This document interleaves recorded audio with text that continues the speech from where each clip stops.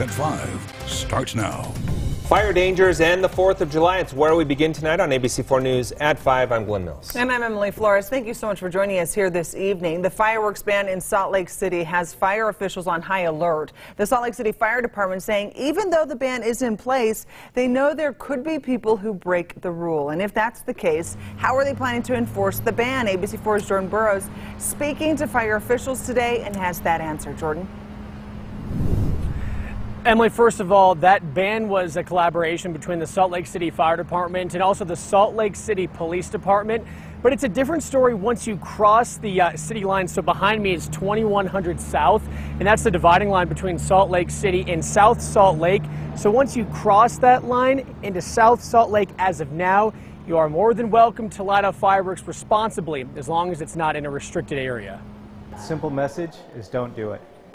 Don't light off fireworks in Salt Lake City. The ban on fireworks is a Class B misdemeanor, so that can include up to a $1,000 fine and up to 180 days in jail. Detective Ruff with Salt Lake City Police says they will enforce the ban the best they can, but are currently understaffed. We want people to call us. That's, report those incidents. Just be prepared that it may take some time for us to respond, because we do still need to make sure we take care of those priority calls that are coming in as well.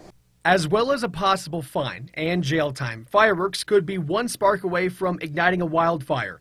Police say if found responsible, the person would most likely have to pay for the cost to fight the fire. Overall, I think that the fire department and the community is feeling pretty good about this decision. Captain Burton with the Salt Lake City Fire Department says every year there are some sort of restrictions in place.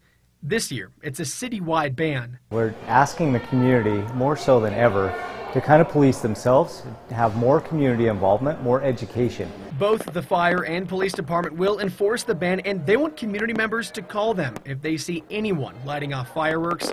The goal for Detective Ruff is to make sure people are aware of the ban and follow it. We don't want to make arrests. We don't want to have to cite people.